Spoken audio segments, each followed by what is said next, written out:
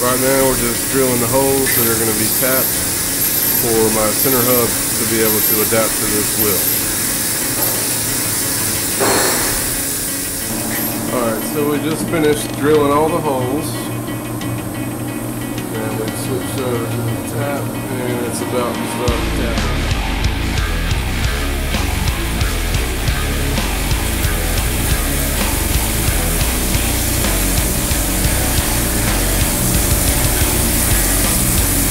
Really quick, but notice that it changes directions on its own. Once it gets to the bottom, it reverses and backs back out.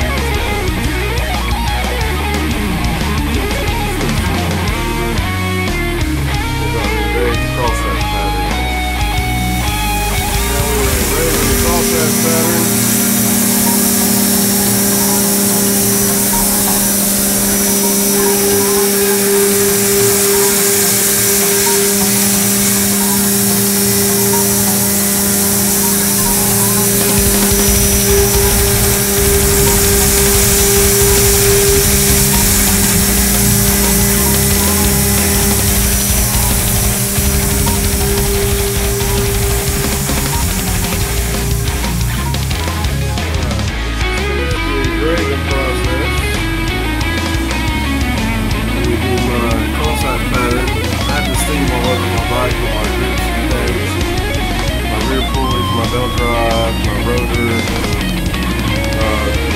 yep, and the centerpiece you see here is actually going to be removed to fit my hub that ended up run on the next process. So now we got to flip her over and get ready to do the other side. Flip over to the other side, get ready to do the opposite.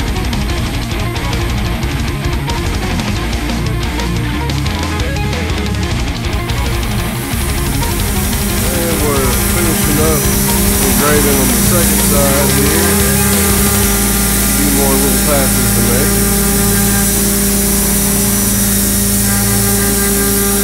And we gotta mill out the centerpiece, open it up for my hub.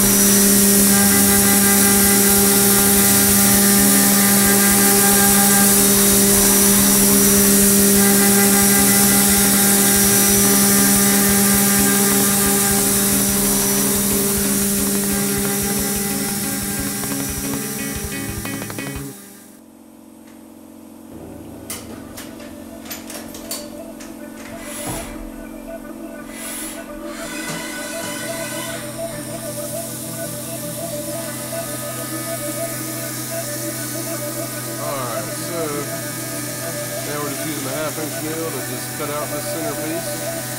I got some foam underneath, so hopefully it'll just sit there once it comes through.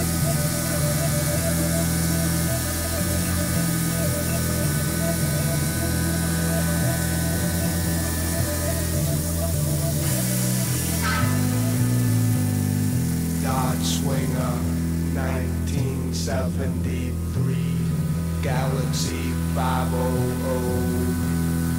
Out the way, stars green, gotta go.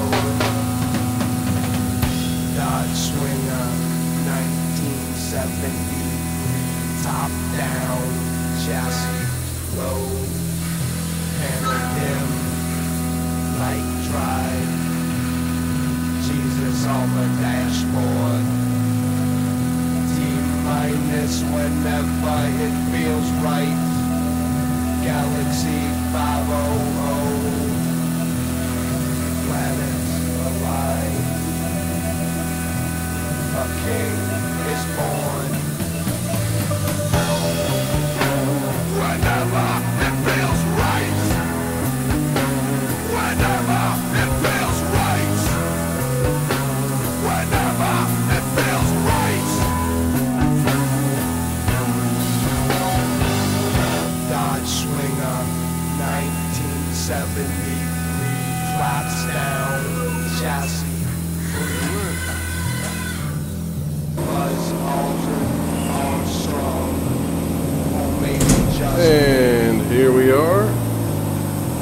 finished wheel. It's coming. Again, it's a very simple wheel. This has this cross pattern engraved in it. It's pretty deep engraving. I actually already have the same wheel on my bike, but I was just going to have this one powder coated. So, and common response I've had is a lot of people think it's spokes at first glance. Don't realize it's a solid dish. So you can see I cut the center out to fit my stock hub. And she's off the powder coat.